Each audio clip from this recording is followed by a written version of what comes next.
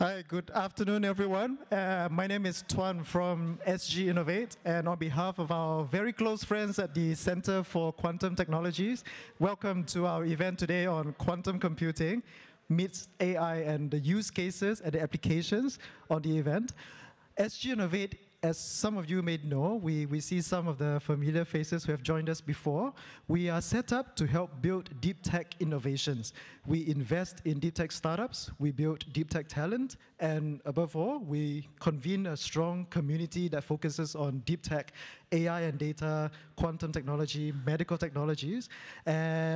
This is a special event for us because even though we have had about, I think, 7 or 8 quantum computing events so far, this is the first one that explores the intersection between quantum computing and AI, with some of the insights on current industry use cases. And it is furthermore part 1 of a 2-part series that Dimitris and the team will be introducing to you, and Dimitris will share a bit more about what it is that we are having in store for the second part of this series that will take place in September.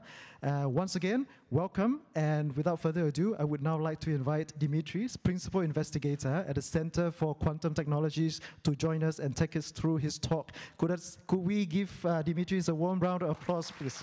Thank you.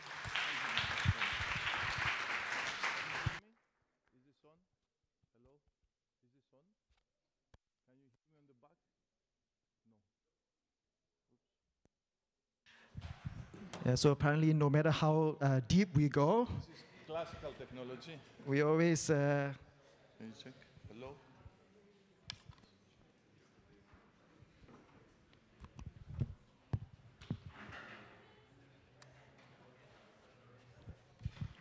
Could you test again? 1, 2. Hello? Hello? One more time. Hello?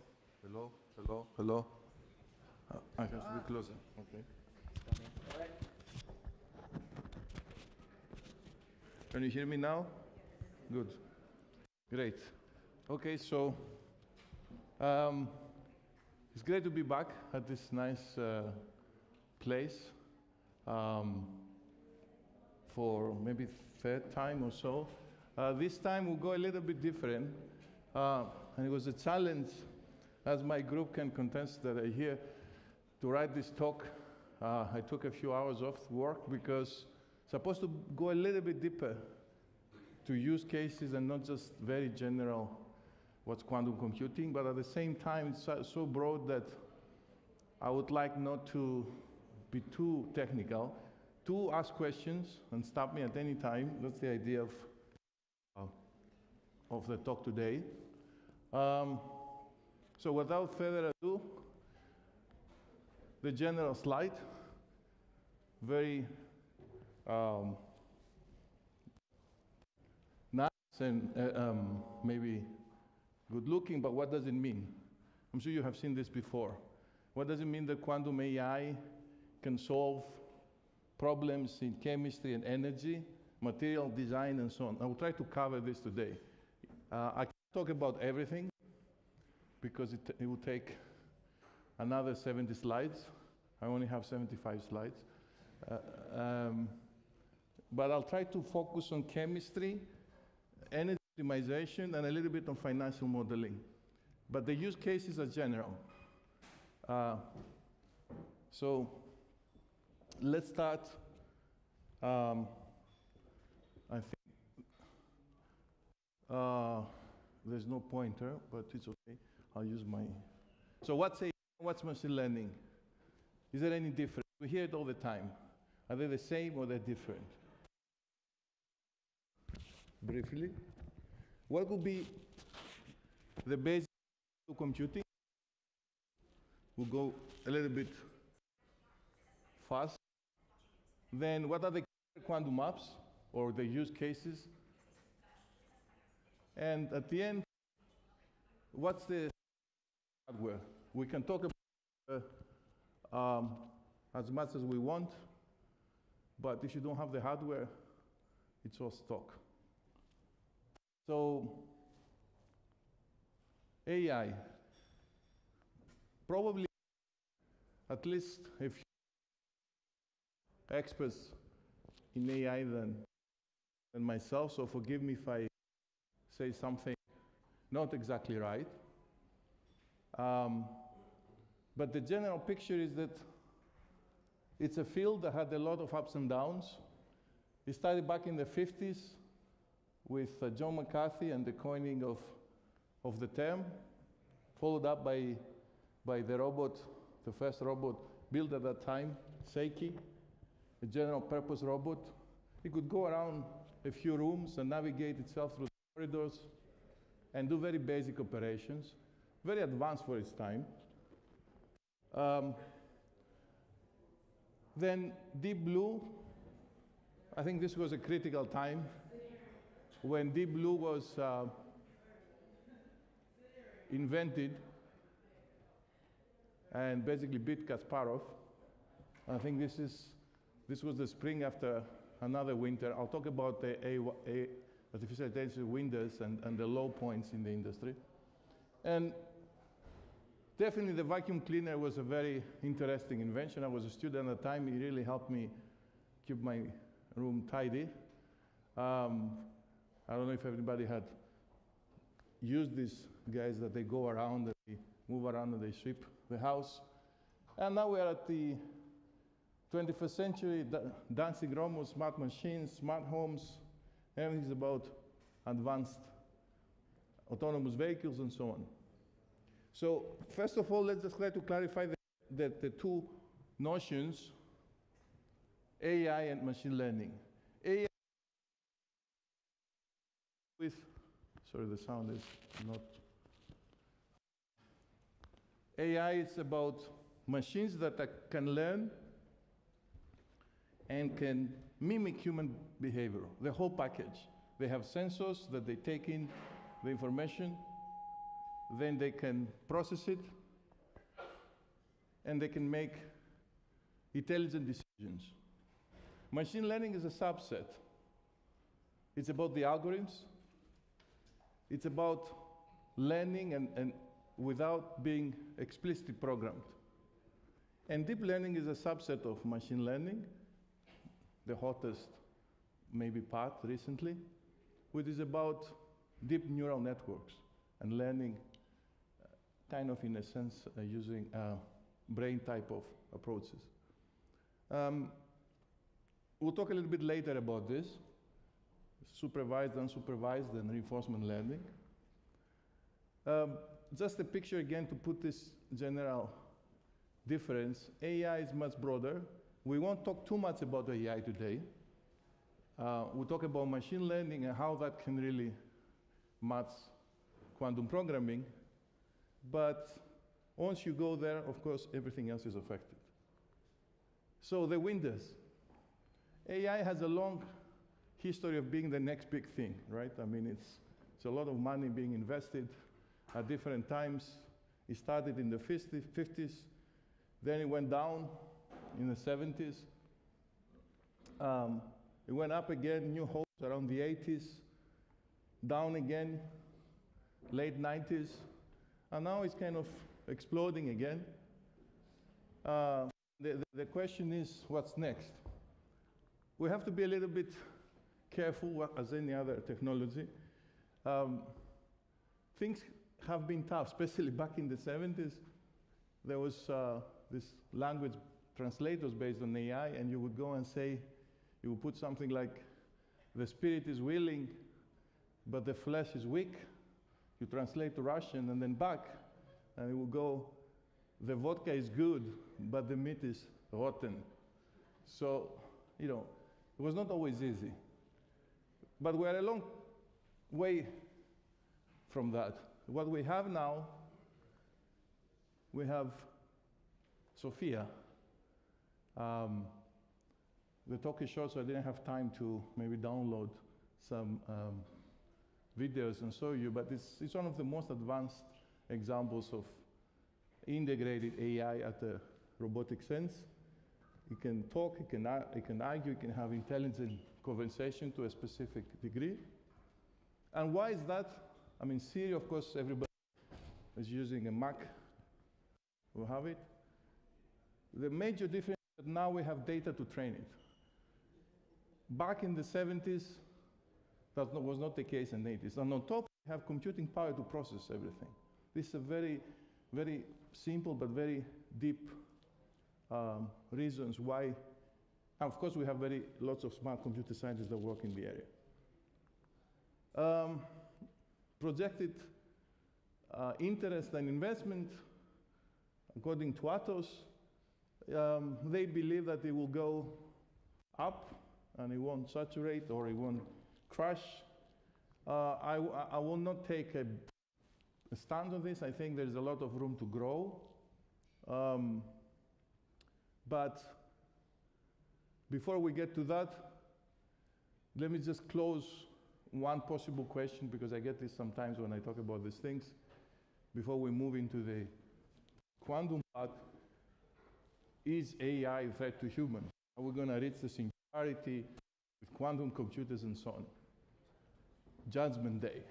I want just to clarify this, my personal opinion at least. I don't believe so. I think we have much more worrying things to occupy our brains, including climate change, ethics of business, world peace and politics, especially in our region and worldwide, rather than worrying about robots that will take over humanity. And as a friend once mentioned to me, when we understood flight, we didn't start making bread. So it's a different thing. I don't believe really that this is the main point of discussion nowadays, although you might hear it in some blogs and so on. So let's move on from this. Machine learning, again, for the non-specialists, I'm non-specialist in the classical computing science, of course, but a general kind of picture one can have in mind is that you have three categories. You have unsupervised, supervised, and reinforcement. Examples of supervised is our spam filter. It learns, you saw it, a few emails that are spam, and then it knows how to control the new incoming ones. Unsupervised is when there's no labels, there's no training data, and reinforcement is when you learn by experience. We'll talk a little bit more about this in one or two slides. Here you have the professor or the agent that is the expert. The data is labeled. They have some value or some class. And you can predict based on a set of certain training data. That's supervised learning. It comes at different versions. One of the most famous ones is what's called support vector machines. I won't go into details on this. Unsupervised, an example is customer behavior. You have data, but they don't have labels, like people buy things, different things at different times. Can you predict the new trend? Again, there are different approaches in this case, genetic algorithms, clustering, et cetera, for this case. And you have the reinforcement learning, which is closer to how we learn as kids as well, which is you observe, you take an action. If the action has some effect, you don't do it if it has a negative effect. If you get a good reaction, you go in that direction. That's kind of very generally and very roughly the concept of reinforcement learning. So one last slide on this classical part. Unsupervised and supervised, we discussed. Clustering is you have, let's say, this is unsupervised. You have data. You want to put them into three groups. There's no training here. You have to find an optimal algorithm to do this. This is what's called the clustering approach. In this case, you have classification. You want to find the optimal hyperplane or the line to distinguish these two sets of data or customers or whatever it is. And regression is something we learn at school when we try to fit basically a line in some sort of data, optimally find the optimal curve that describes the data. More recently, the more exciting stuff that we hear it in the news and is behind Sophia and Siri and Google search is neural networks. What's a neural network? It's an interconnected group of nodes that each node basically represents a neuron, like in our brains, but it's artificial.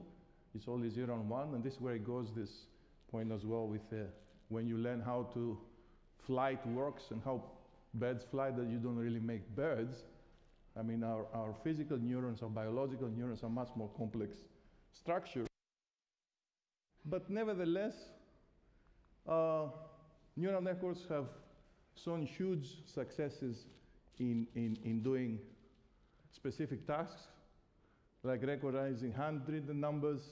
You take, let's say, you write numbers down, then you feed in the machine, you feed in the network with a few of them. The network can train itself. You analyze the picture in pixels. I don't want to go too much details. These are the outputs. It's a 0, it's a 1, it's a 9. So once you feed it enough and you train it long enough, it can predict by looking at new data what kind of numbers are those. This can be extended to images, to many different cases, facial recognition and so on.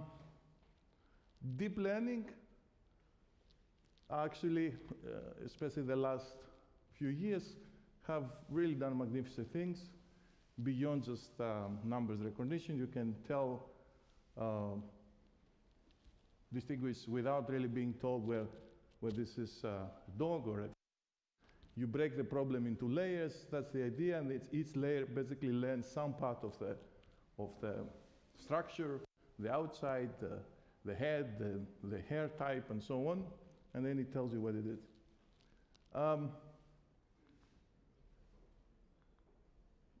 Amazing applications in medicine. It's actually mind-boggling when either at the cancer case, but also at X-rays. I've seen this actually almost live. You have an X-ray, you look at it, you have a doctor that you train for 20 years to discover whether there's a tumor there or not.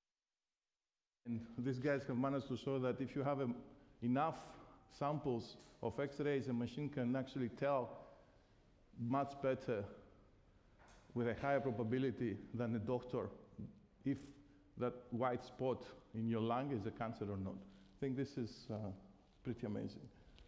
But the question is, at what cost? We hear these days especially that there's a big energy cost and environmental cost from deep learning and AI facilities. A single data center takes more power than a medium-sized town.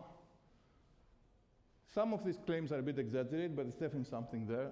70% of the total carbon footprint caused by technology is because of data centers. And of course, there have been some efforts. People have been putting the data centers by the sea and using or putting them in very cold climates to reduce that footprint, but this is a big issue. Which brings us actually to the next point, that how long can we really keep up? To have the green line where we get even more, we need to be able to keep up the computing power, and we need to find a way to deal with the energy issue as well. And this is where quantum computing is coming. Basically, very simple, we just cannot build fast computers. It's already saturating. If you look, the blue line is transistors per chip. I did my PhD back in the 2000s with a Pentium 4. Maybe some of you can recognize this. Maybe the younger guys from my group, maybe were in primary school at that time, but now we're already at a scale, you see the points there, that they're reaching a plateau. Very simply because we just cannot squeeze more transistors at the chip. We are hitting the atomic scale. At the atomic scale, quantum effects are they create noise. Another way to see that is at the clock speed is also saturating. And the final, which is connects to this thermal output, we just can't drive the chips faster. Because they simply cannot get any more power out of them. So what does it mean? Does it mean that computing technology ends and then AI will end as well? And whoever has invested his money at this one, at the green line, but he gets the red one, goes bust. We want to believe that quantum computing is the answer and can cope with the data growth. The data are growing exponentially. We have smart phones. Soon we're going to have smart homes. They're already there, but maybe not that widely available. But definitely we cannot do it in a classical way. How? Maybe quantum. Quantum, why? Because it's fundamentally a different way of doing computing. It's a different way of doing logic itself. We haven't had such a disruptive change in the way we process information since the Antikythera mechanism in the 500 BC. We're talking about entanglement and superposition that has not been explored, has not been at the disposal of humanity. This is the first time we can actually access this resource. What does it mean? What does it mean to have entanglement and superposition? So for computing, it means that you can do what's called quantum parallelism. You can parallelize at the fundamental level your processes without really doing some sort of probabilistic computation. Nature itself, your quantum processor will do that for you. The vision is you're going to have enormous power for optimization, and I'll cover one or two cases today, the energy and the financial case.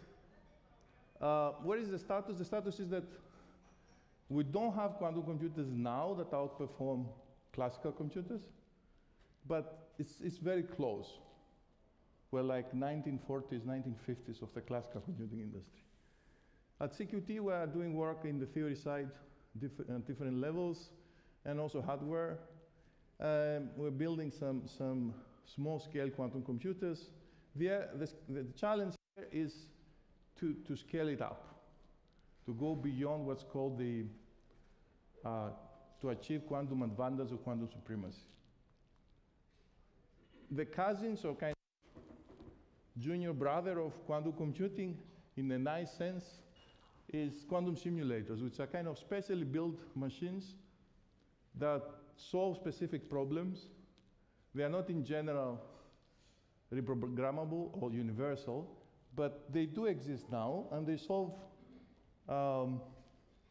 certain challenges in chemistry, in material science, and in energy domain, and in optimization problems with current state or near-term devices. We're also working in this area. The general structures you're trying to understand, this is a material science example, but there are examples. The material is too complex to simulate. You need too much memory, impossible for a classical machine. If you solve that problem, it might allow you to create very low loss transmission lines, save energy when you have a wire made of superconducting material, for example. How you build that? This is something that quantum simulators can do. Okay, the interest in quantum computing. I did my PhD 15 years ago. At that time,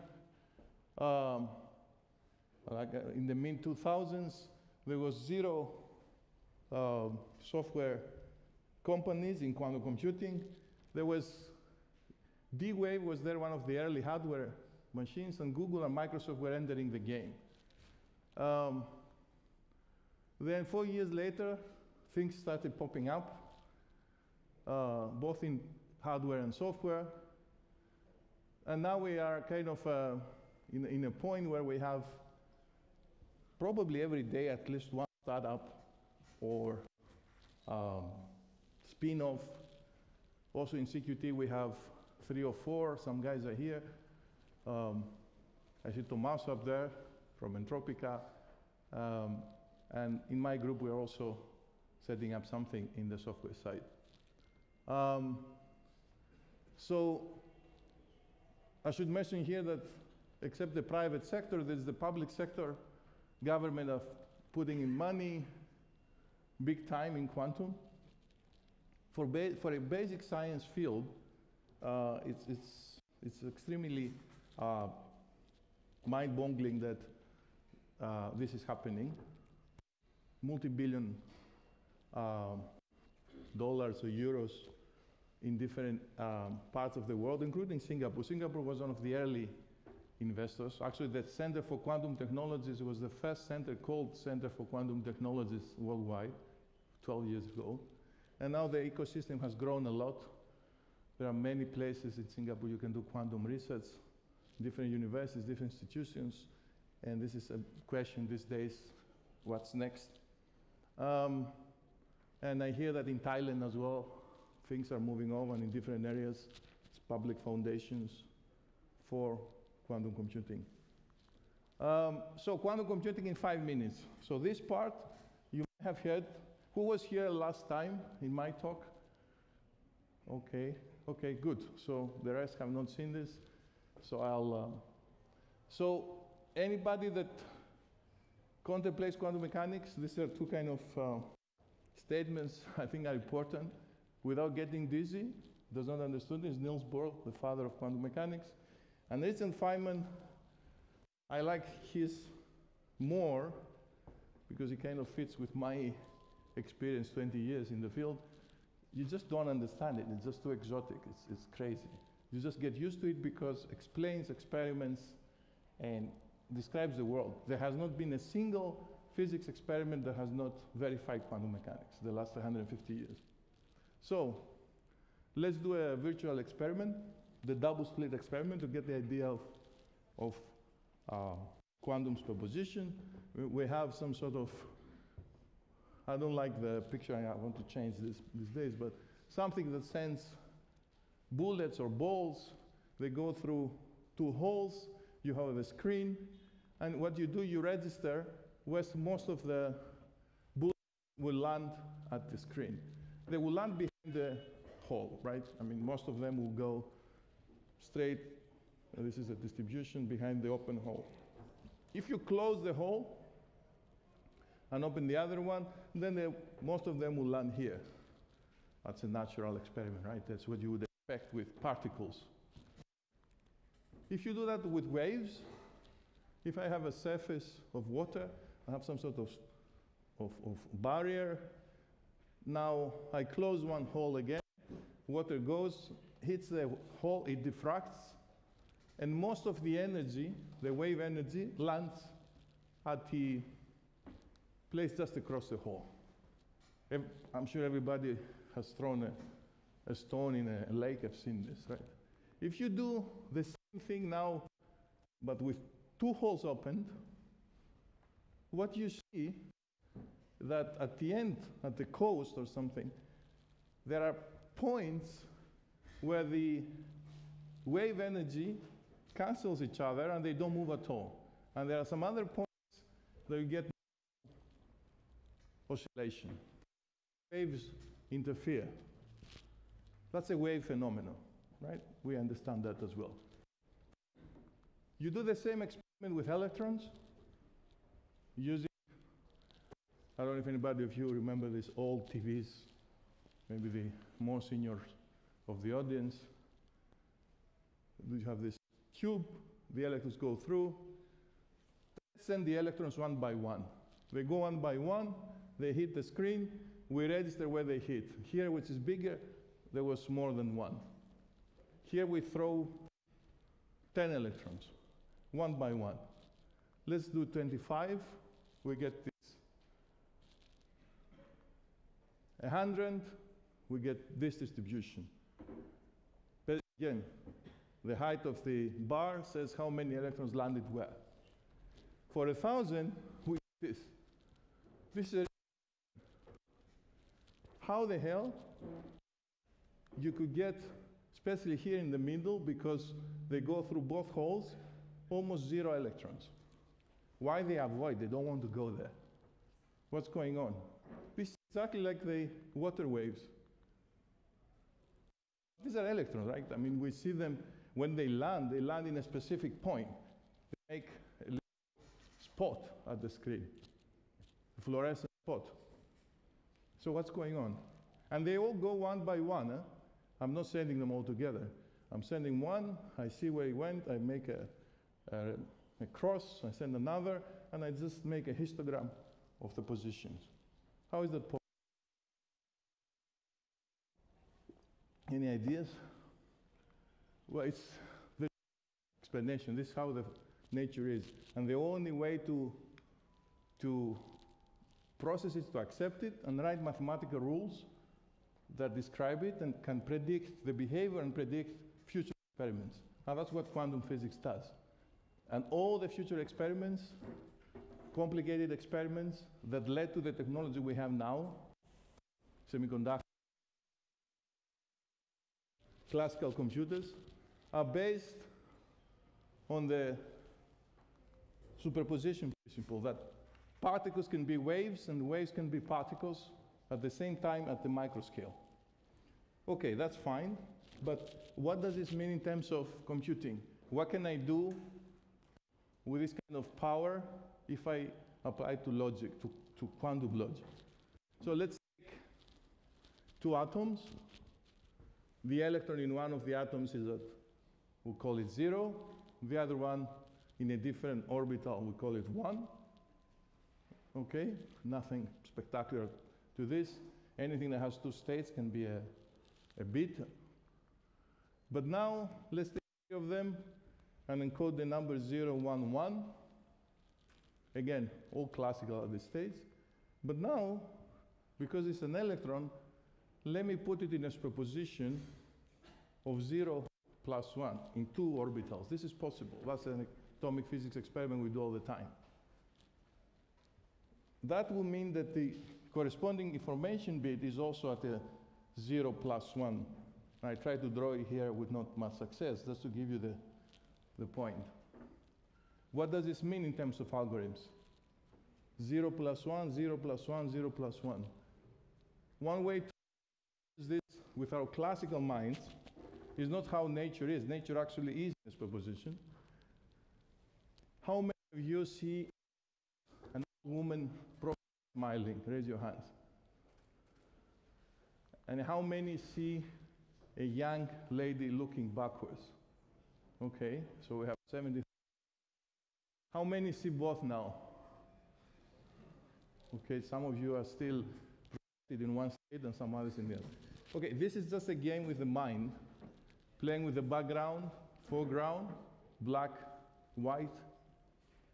But at the microscopic level, this is how nature behaves. Electrons can be at two places at the same time. They can have two values. If they can have two values, what can we do? Let's just take 2, 0, 0, 0, 1, 1, 0, and 1, 1, 4 numbers. With 3, 0, 0, 0, 0, 0, 1, and so on, 8. With 5, I have 32 possible. With 9, 5, 12, 35, 10 to the 10th, roughly 4 gigs of RAM. 50, 10 to the 15th, corresponds to kind of almost 100 petabytes. 300 more than the number of atoms in the universe. So that's there. This is what nature offers at the macroscopic level. And if that's the case, what can we do with that? Unfortunately, nature offers, but also it makes it more challenging to make it more interesting. To extract that power is not that straightforward. That's why it took us maybe 100,000 years of human evolution to reach this stage. You need to do quantum programming, you need to design quantum algorithms that can exploit that power. And you need to make hardware that is stable enough for these superpositions to be alive long enough, because naturally they don't want to be there. Naturally they want to collapse. And that's a challenge, but we're getting there. Where are we now? We are at around 30 quantum bits, 20 to 30. I'll talk about the hardware at the end. The supremacy or advantage limit is at 50, when you have a kind of a machine that in principle has more memory and more power than a classical machine. It does not necessarily solve a useful problem, and that's exactly the challenge, figure out what problems we can use with those machines. And that's a few years away. Most of you might have heard about Sol's algorithm. This is the birth of the quantum computing field. He wrote it 20 years ago. He predicted that if you have a quantum computer, you will break crypto systems. You will break classical cryptography. Every time you use your credit card, your PIN is encoded in a large number. So like 15, 3 times 5, 20, 2 times 2 times 5. As the number grows, so difficult is to figure out what is the factors.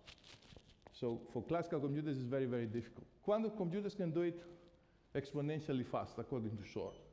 So if your number is 400 bits long, you can break it in 10 CPU years, which is basically 9,000 hours in a gigaflop machine, with roughly 1,000 qubits, twice as many as classical. You can do it in 1 hour.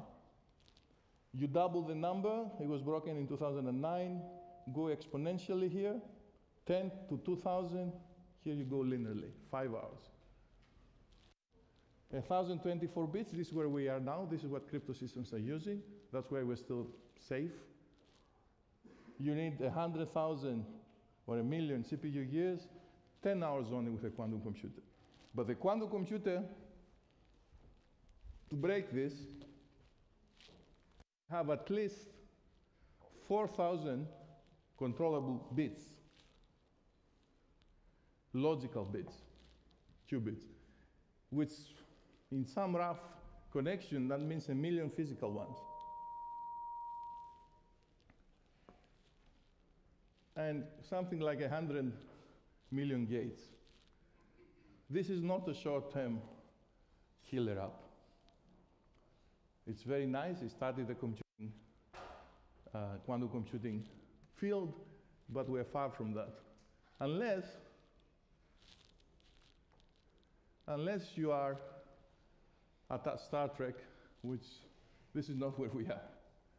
We're talking about real technology on Earth, okay, which is 50 to 100 qubits at the moment, maybe a few hundred the next 2-3 years. So what can you do on Earth with what we have? We have one example. This is one of the top of the range. 70 qubits, not fully optimized yet. If you check kind of the literature, you won't find any scientific publications yet. Most of them are around 20 or 30.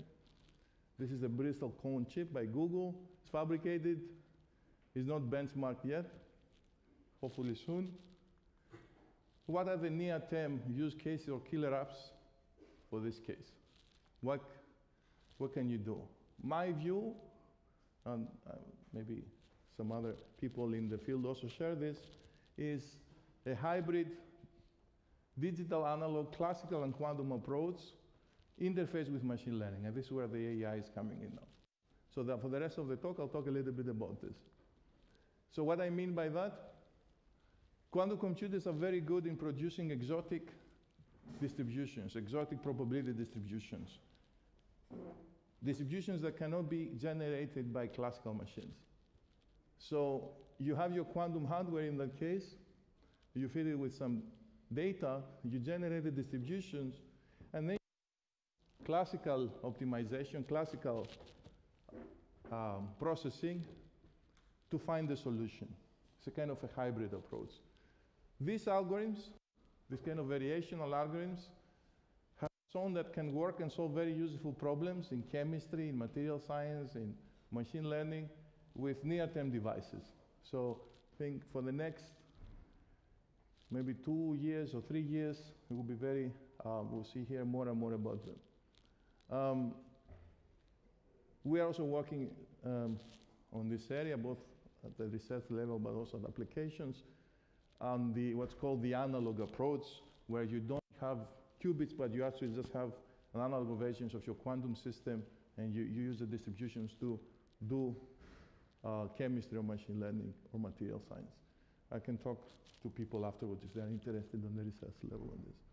So quantum machine learning, 4 types, depending what algorithm you're using, classical or quantum, and what kind of data you're looking at. Classical data and classical machine learning is here. This is where all this supervised and unsupervised reinforcement, anything we know about deep learning lies. Quantum algorithms from classical data, this is where, and there are already some results, very exciting results, where you can do things much faster and more efficient. You can also have quantum data for classical machine learning. This is a very interesting area for science, where you use machine learning, classical machine learning, to process data instead of having a PhD student, let's say, at the experiment, that you do an experiment and something goes wrong, and then you go trying to check it and change the parameters. You get a machine to process that, and it can actually process it very efficient and very fast. Not to say that we don't need PhD students. I mean, we should still have PhD students. And this is the quantum data and quantum algorithm case. I will mainly talk about this area. Applications, patterns in classical data, learning distributions. The more exciting ones are supervised learning. The use cases will be on this. Data from sensors, market, stock market, series, bank transactions. The more exotic, as I said, the more exciting things are. So the catch, as I guess, there's always a catch. That's why now the next few slides will be a little bit, where is the catch, where is the hype, and what's the real stuff? Some exponential algorithms require you to prepare your data in a quantum superposition, requires the machine to read it, and requires what's called a quantum RAM. This is something we don't have. So let's see which ones do not require this. So, as I said, you can have speed up at the processing, but the input and readout problem is challenging. How do you feed the data to your quantum computer? How do you read out?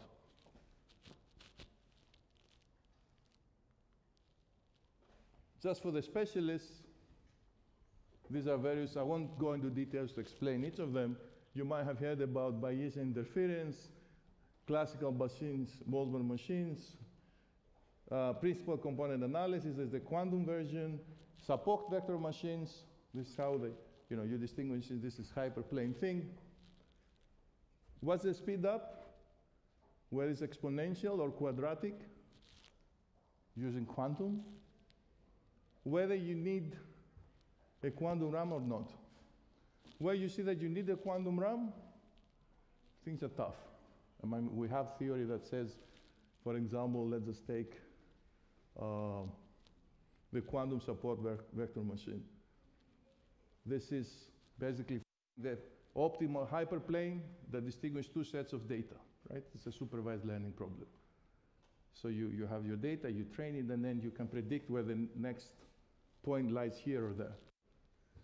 Exponential speed up with quantum subroutine, but you need a quantum RAM. You need to be able to feed in your data to the machine and in them out. This is hard. But if you manage to do that, then you have exponential speed up.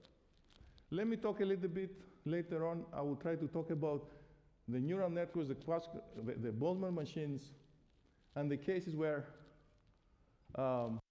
one does not need to do this. And this is just basically summarize what I said. Quantum computers are very good, in principle, to do linear operations, invert matrices, find eigenvalues and eigenvectors, solve linear sets of equations, do Fourier transforms, everything of this type is exponentially faster in theory than any classical approach. This is proven. However, these cases, for this specific, for example, the SVM machine, requires the notion of feeding the data and reading it out with this stuff. It requires a quantum RAM. So what can we do that is not so challenging? Now we go to what's called adiabatic and annealing cases. As Scott Arason said, this is all very great, but read the fine print. So let's see what works. I'll present 4 cases in the next 5-10 minutes left, which I believe personally there's potential for impact in real industries and business. One is the quantum chemistry and material simulations. I discussed this last time, so I won't say much again. I'm happy to discuss more with you if anybody's interested. Optimization problems for energy and financial portfolio cases. It also maps to shipping lanes and shipping routes, finding optimal. I'll explain what that means. It's a pattern matching problem. Recommendation problems, like the Netflix. You have sets of unlabeled data, customer data. Can you predict a new trend? Can you do a recommendation approach? And you have what's called, what at least I call quantum-inspired hybrid algorithms, where you actually don't need the hardware. Quantum hardware, you are inspired by quantum approaches, and people have designed algorithms that work classically and can run in classical hardware. And so reasonable speedups, quadratic, sometimes even more speedups. This one I won't have time to mention, and it's also a little bit, as I call, a company secret, or it's being evolved, but we can talk privately if you're interested. So, quantum chemistry. Just a slide, I discussed this last time. Instead of supercomputing power in the world is spent in chemistry and materials modeling. Designs that can never be done classically are predicted that can be done with a few hundred qubits, due to these variational approaches. In pharmaceuticals and medical simulations as well, just an example that if we could understand how to reduce the resistance of electricity as they flow through wires, we could cut down by 7%, 6.5% on transmission loss in power lines. That's a big thing. Even a very simple looking problem like nitrogen fixation, making fertilizer, is predicted that if we could simulate the reaction and not go at 400 Celsius and 200 atmospheres, this is what we do, but do it at room temperature as the bacteria do it, we could actually cut down by 5% the energy required to make fertilizer. These are real predictions, and lots of people have been looking at this. We are looking at this as well a little bit on material science. Some of this work we've done with the Google group, the Google hardware group. We simulated how electrons behave in the presence of disorder in crystals, and how does that affect the conductivity, and how can you reduce the losses.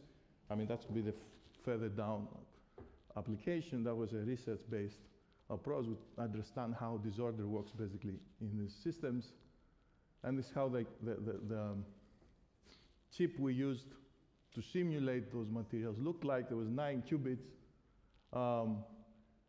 That was state of the art last year, and it's still actually state of the art in terms of scientific publications. There haven't really been much.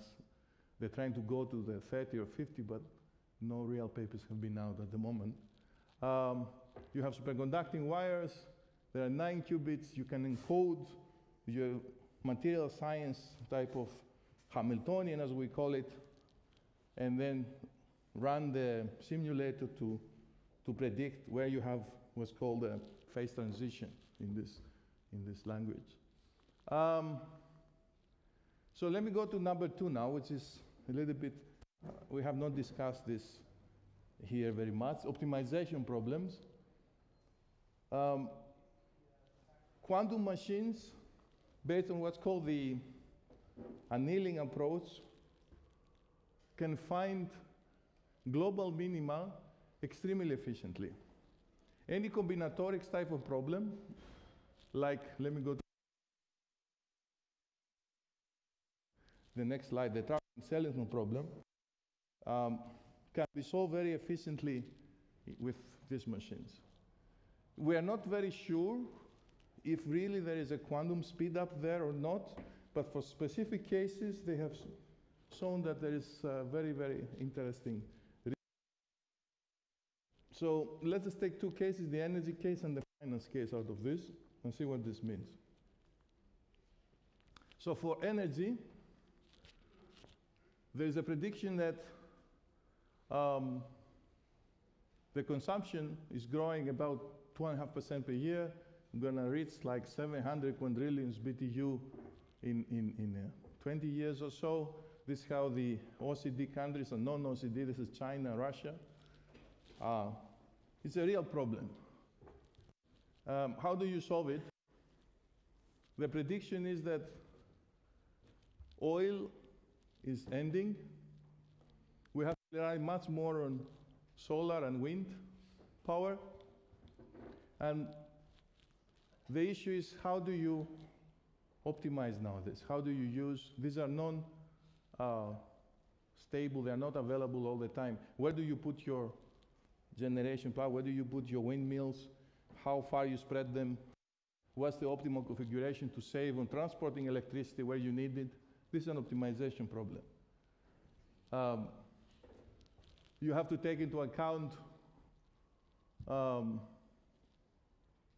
the advantages are there, they are free, but they depend on the weather. To set it up, it's expensive compared to maybe more traditional oil-based or gas-based approaches. And you need to store the energy. You need to solve the energy storage problem as well. These are many, many different factors and parameters you need to account when you design what's called a smart grid. When you design an energy optimization system, you have your wind energy, solar, hydro, your fuel cells, these are renewable. Then you have your diesel generator. This is a central kind of management unit. You have your storage here. You have your grid. And you need to be able to figure out what's the optimal way to combine all this in order to maximize your output and minimize your costs and wastes. This is what's called finding the cost function in these optimization problems. How do you do that? It's a very hard problem for classical computers. You have to take meteorological data in. So you start with some initial design population. I'll put a windmill here. I'll put a battery storage here because the town is here and this is where the transport will happen and so on. You need to take into account the solar data, rainfall data, the battery model, put it in, evaluate your objective function, this cost function, get out. This part now is usually done classically, but it's very hard. The suggestion is that you can do this using quantum computers much more efficient, and there have been specific results for this. So, in other words, this is what's called the traveling salesman problem. So you have somebody that travels between cities and tries to find the shortest route possible, right? You have 5 cities, you have 120 combinations, 30 cities, 10 quadrillion times 10 quadrillion. It's similar, mathematically they're equivalent. A simple example, so we understand a little bit the math here, how it maps to quantum. Let's say you have 4 facilities, factory there and facility here, fed, and you want to distribute them such that transporting the energy around, it can be done, the production and the transporting can be done in an efficient manner. The optimal locations. If you use what's called a quantum optimization approach. You try to find the minimum of this cost function. As we discussed with electrons, as you go down this slope, classically you might hit the local minimum, then you have to go up and then down again, and you might actually get locked here and get a wrong answer. Quantum mechanics allows you to tunnel through and allows you actually to explore the whole landscape and in a parallel manner. Let's just look at specific numbers for this.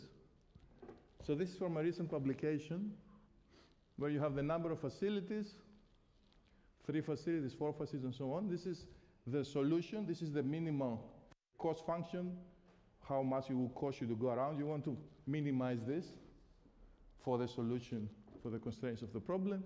This is how long it took in what's called a Gurubi solver, using a single classical CPU machine to find this. The value of the function, whether it was closed. And this is what's D-Wave, which is one of these early quantum computing companies, claims they have done. It's quite impressive, actually. Again, it's not clear whether it's still classical annealing or not, but definitely the speed and the accuracy of solving this specific problem is quite apparent. As soon as you go to like 8 or 9 facilities, you have times, it blows up from 2 seconds, goes exponentially to 325 seconds, 42, and here you reach like a 10,000, which was a cutoff limit, whereas the quantum machine just goes linearly, 1,000, 2,000 seconds, actually it went down here, and so on, and you get the objective function very, very well. The exact value is here, so it's quite impressive, actually, if you compare these numbers. And this is a real use case. People have been, yes? The 9 and 12. The 9? The 9 and 12. Yes, the 9 you get 2 seconds. Yes, and then it explodes because it goes. But on the quantum side it's 445. I expect it to be lower than 2. Yes, sometimes you might get trapped in local minima as well. So as we go through, you might not tunnel through enough. It's not always. But what's happening, what's interesting is that you get the value very well even here, and then it goes linearly. So, and these are real data. So, of course, it has caused a lot of stir in the area. 3 months, the Department of Energy has been announcing specific kind of programs just for these materials in chemistry and energy simulations of the order of $100 million or so in this area. Very similarly in finance, you have similar problems. I don't have time to go into details, but anything that can be mapped into a combinatorics problem can be solved very efficiently with quantum machines, and it's not easy for classical life. What assets should be included in an optimum portfolio?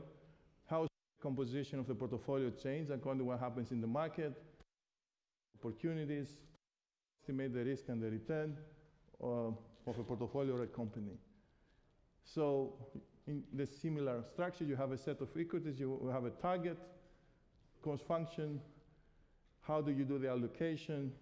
There are different ways. There's this hedging and diversify. I won't go into details, but we can talk a little bit later. I'm running out of time. What you want to be, this is expected return, and this is the volatility. You want to be as high as possible in terms of the return up here, and picking up the specific points here, again, it's a tough problem. It's a problem, though, that maps to this quadratic optimization, QUBO type of algorithms, and this can be done. How to do that? You have what's called a const function. It's a complicated, but you can write it down, quadratic one. Then you can use your quantumizing machine or your variation algorithm to find the minimum for this optimization problem. There are many papers in this direction. that discuss this more and more recently. And the last use case, the recommendation problem. This is something I like even more. I mean, not that I don't like the financial world, but you know, it's fun as well. Let's say you have kind of a Netflix type of approach. So you have users, they've watched some movies, some of them like them, some of them they didn't like. And the question is, if we get all this data, this is what Netflix does every evening, right? Collects from hundreds of thousands of users or millions, and then these are unlabeled data. I mean, they don't know what kind of a person you are, right? You like adventure movies, you like comedies, these are the labels. Or you like thrillers. The only thing you do is they take the data, what you watched, and then they try to make a recommendation the next day. And actually it's pretty effective. Of course, as the number of users scale and as the number of movies grow, this is a very hard problem. Quantum computers, in this recommendation type of approach, they solve this very well as well. We have indications for this. In this case, again, you have data, you have your machine, could be a quantum or classical, we're referring to the quantum case.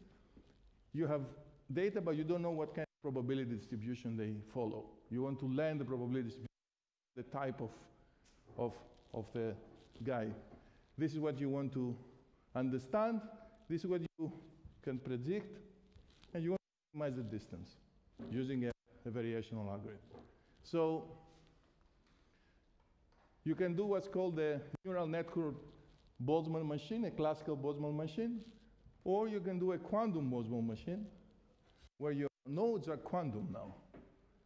And if you do that, you can actually have this exponential growth in the neural network case help you to get the distribution much better and in fewer iterations.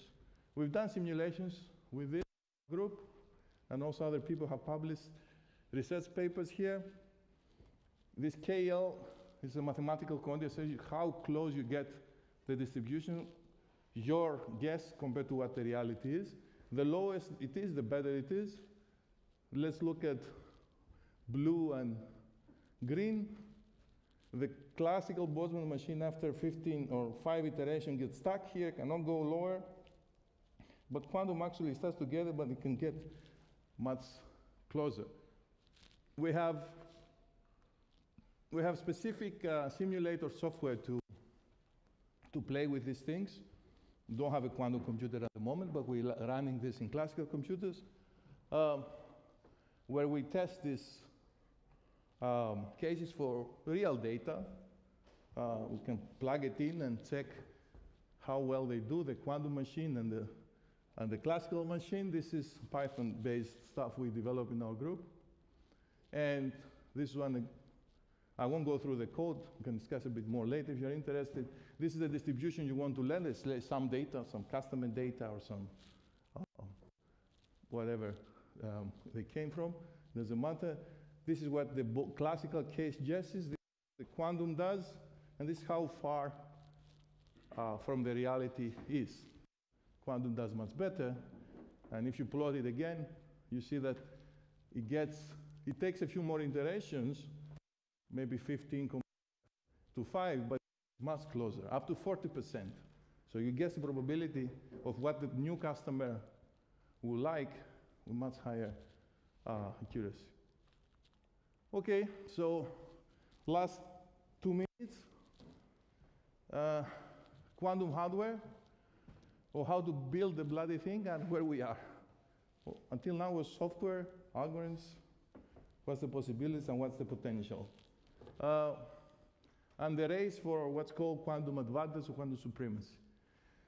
Many different technologies, trapped ions and superconducting qubits, at the moment are leading the race, but what I want to make clear is we don't really know who's going to win it. It's a fundamentally new approach of doing computation. Maybe something else might come up. At the moment, trapped ions have the maximum, and superconductors maximum control and configurability degree, and the idea is to push to this regime where you cannot really classically model. You have quantum dots, you have neutral atoms, you have molecules. As you go here, you have more particles, but you have less control. As you go up here, you have less qubits, but more control.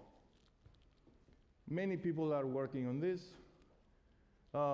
Roughly, this is more for the specialists, experimentalists, around 20 qubits you can trust to some degree. Anything more than that is noisy, is hard, and again, even at the 20 ones, depending who is telling you what it does, you should check. This is how they look as of 2019. This is the chip we also this is the 9-qubit chip. There are chips for 20 qubits, but I said sometimes they work, sometimes they don't. The Rigetti is a spin-off company from Yale. D-Wave I mentioned earlier. D-Wave claims 2,000 qubits, but it's not really quantum, it's more annealing type of stuff. Still interesting. IonQ is from University of Maryland. We have a few spin-offs in CQT, as I mentioned as well. Intel is pushing on superconducting, and the race where we are, John Martinez a few years ago said, we'll do quantum supremacy in a year or two. Still not there. It's a little bit of a challenge because these are very, very hard experiments, but personally believe it will happen. Whether it will be useful and whether we can really solve a real problem is a different question, but we will generate a very big quantum state that cannot be simulated, that's for sure. And that will happen, maybe in the next couple of years. There are many results, the 20 qubits from IBM, but again, not fully optimized, 72 by Google. This is something we did a couple of years ago, research level paper. It remains to be seen. This is how they look. Just to get a picture. This is the IBM Fritz. You put this massive kind of sandy layers cold inside. You cool it down to minus 273 degrees. This is where quantum effects become apparent. The chip stays at the bottom here, and these are all control lines. Just a picture from the 50s. This is the ENIAC 1946. It was doing 500 flops. It had 18,000 cubes, 30 tons. We're similar states in terms of hardware. We can do much more than the classical machines, but we are at this stage. I would like to thank the group. This is not only my work, of course, especially Jirava down there, Supanut and Mark, some of them are here. And this is us working on classical mechanics.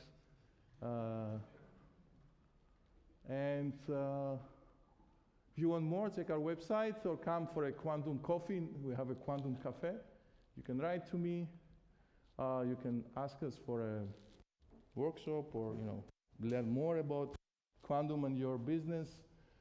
If you work in classical machine learning, whatever level you are, we're interested to talk to you. We have internships and array positions. And we're also continuously looking for PhD students and postdocs if you are a specialist. So, thank you for your attention.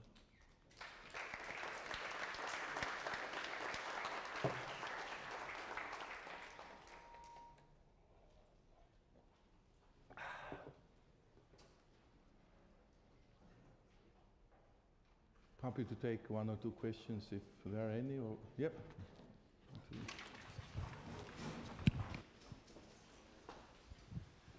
Hi, thank you for the talk, very interesting.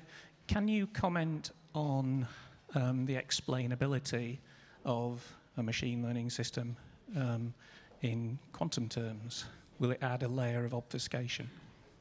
In quantum terms, what exactly? Like how does it converge or how does it learn?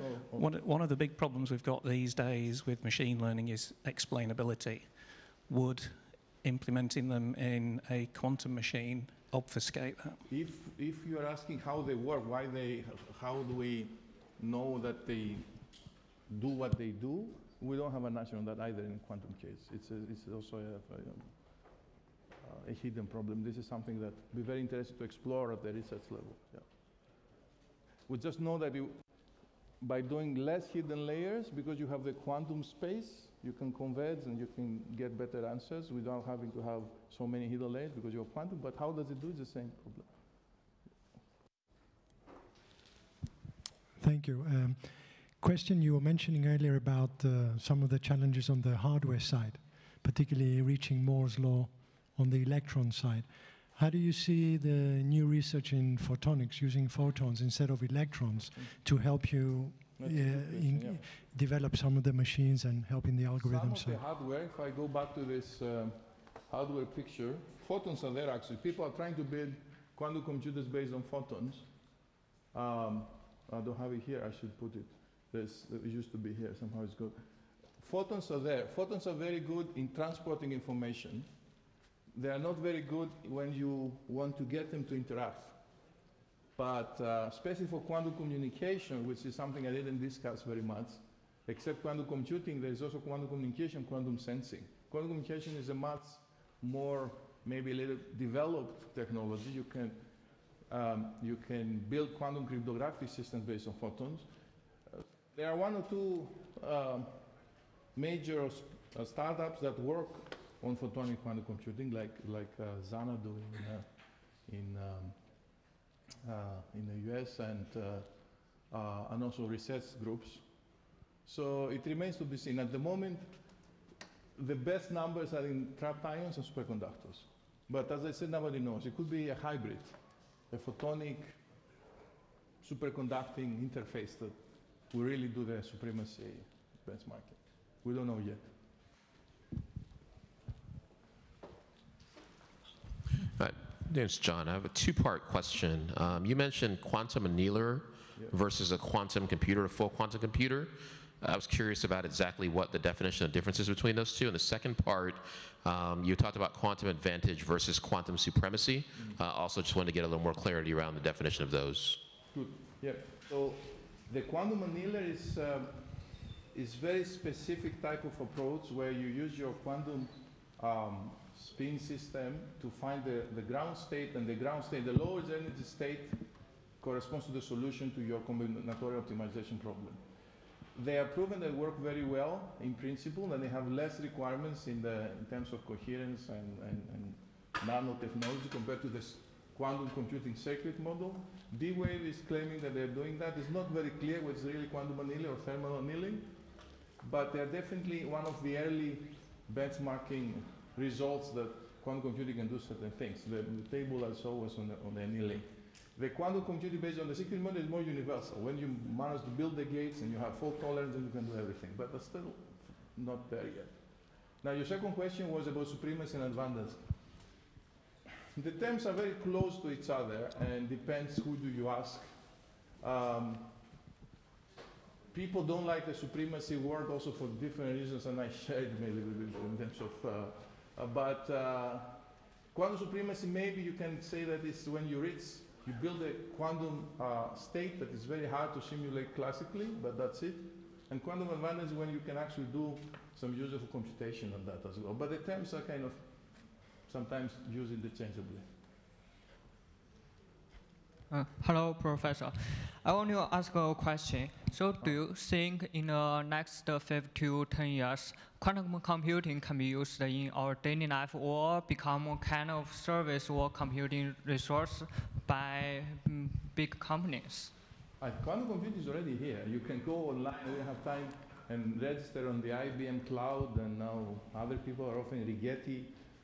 You can go and run your quantum algorithms, very basic ones. 5 qubits are free, 20 qubits cost maybe 5 or 6 digits to access at the moment. And then you can play with it, do your subroutine there, and then download the stuff and continue your classical computing. I think that model will continue, and it will expand as well. I don't expect us to change don't rush to throw away your classical laptops. or your machines, but do both at the corporate level, but also at the individual level, there will be more and more exposure via the cloud. I mean, you won't be able to have a quantum computer at your desk, not in 5, not in 10 years, for sure. That's the only thing I don't like betting, but I might bet on your desk. But that you will be doing a lot of stuff via the cloud that will be quantum, I think will be there. So, do you think there will be quantum laptops in the future? Yes, but as I said, in a much further future. Not. But there's no need as well in that sense. Like why you need to have a quantum laptop if you could access the machine and do what you want somewhere, and that would somehow optimize your cost and everybody's kind of makes sense.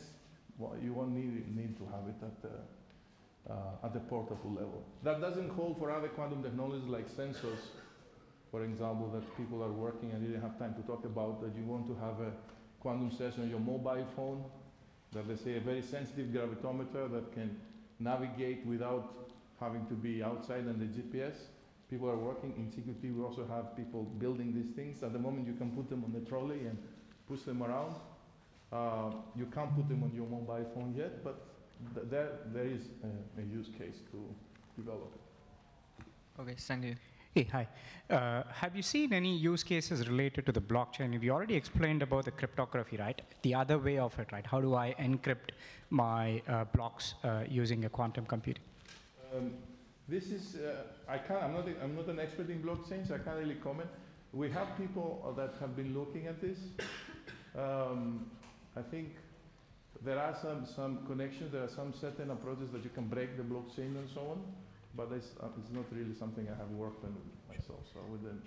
The second question is on the neural networks built using the quantum, right? It's still on the paper. When I was reading the challenges in the Google paper, the main issue is when the quantum qubits are not connected, you have something similar to your dying neurons kind of a problem. So that means you have a loss of data and all that stuff. Does anyone has an advanced research on this particular topic? On the quantum neural networks, what do you mean dying neurons? You're talking about the biological version? Some of the qubits, as you rightly pointed out, right? They don't work well. Sometimes there'll be a loss. We have decoherence noise. This is the major inhibiting factor. We don't have quantum computers. You put the electron in a superposition. Actually, in a normal atom, if you put an electron in an excited state, it falls down in 10 to the minus 12 seconds. This is how it just stays there for a millionth of a second. So if you want to kind of do any kind of operation, there you have two options. Either you do it faster than a millionth of a second, which is very, very hard, or you find ways to keep it protected there and it doesn't decohere. There's certain ways to do that. That's why we're still at the 40 qubit, 30 qubit case. So the higher the scaling, the more the issue with decoherence. There was a question there. Okay, maybe it's a silly question. I feel like a while ago there was a lot of effort around this kind of boson sampling stuff to try and, the old boson sampling kind of stuff. Yes. As far, I mean, maybe I'm being unfair here, but as far as I could tell, that was an attempt to make something not especially useful, but to build some state that would be, I think by your terminology, that would be quantum supremacy, but not advantage. Let me reiterate the question for everybody and maybe... Sure. The question was, are we past that yet? There is a term here, boson sampling. I mean, quantum and AI and all fields are full of terminology. At the end of the day, things are simple. So boson sampling is another, it's a very difficult problem, and it's the following. You have lots of channels, lots of waveguides, lots of fibers. You put a photon in, and as those these channels kind of cross to each other, it's very difficult to predict at which channel will come out. So you send a photon in, it kind of bounces back and forth, and imagine you have it's like a labyrinth. You go in one way, and you have 1,000 rooms and 1,000 doors. Which one are you going to come out? Or if you have a billiard ball, something like this. That's a hard computational problem. It's not clear whether we have been looking at this, whether you can if you have boson sampling in a photonic experiment, you're referring to, whether you can solve a useful problem. People have been looking at this now with variational algorithms. That might be the case. And it will be very good because it will really boost the photonic field. Photonic boson sampling is possible to do experimentally. And if it's done and you have enough modes, you have supremacy. But would you have advantage, as we said earlier? Would you solve something? This is still an open question.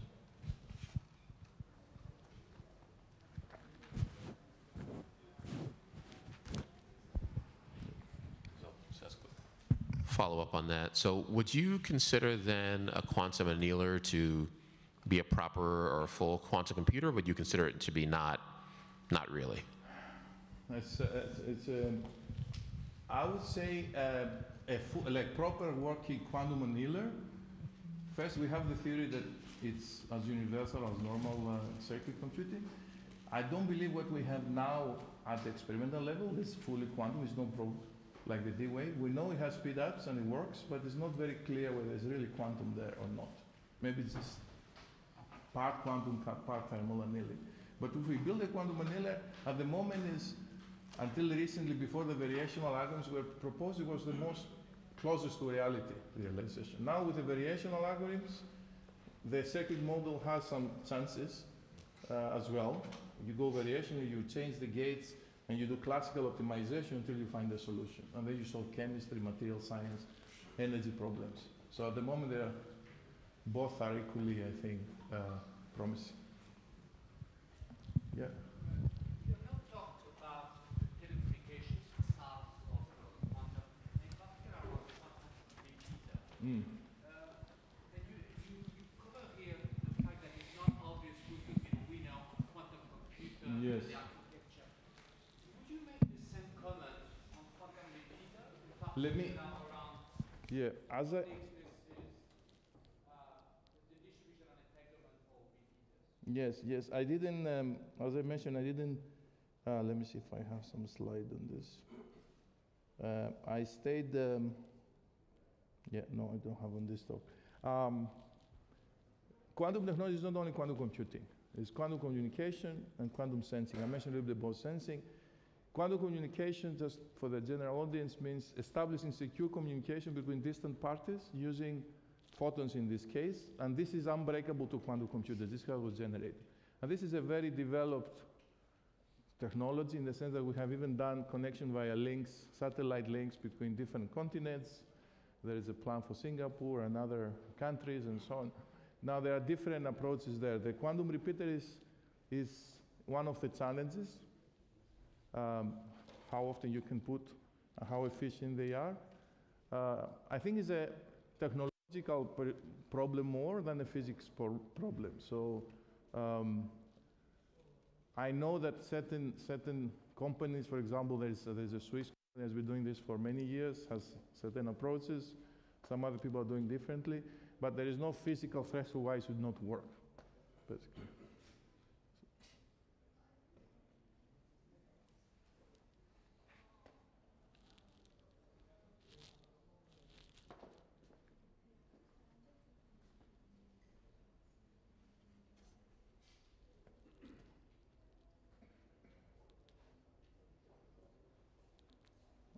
Okay, so if there are no more questions, thank you for coming.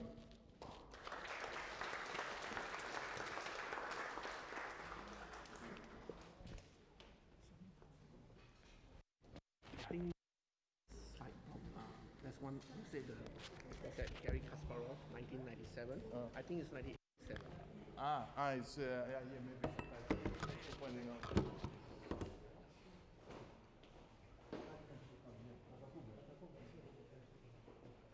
Hi, I'm Sean. I've been working with Intel for the past 10 months or so. They've released a new type of memory called persistent memory. I don't know if you've heard it, Optane persistent memory. So on a single server, the server they lent me has got 6 terabytes of persistent memory. This is classical. Yeah. But the limitation of simulation, is it CPU bound or is it memory bound, or both? We're talking about the classical case? Yeah. Classical case, I'm not an expert. I know that they do the GPUs and the different instructions, but the issue is that fundamentally you can't squeeze much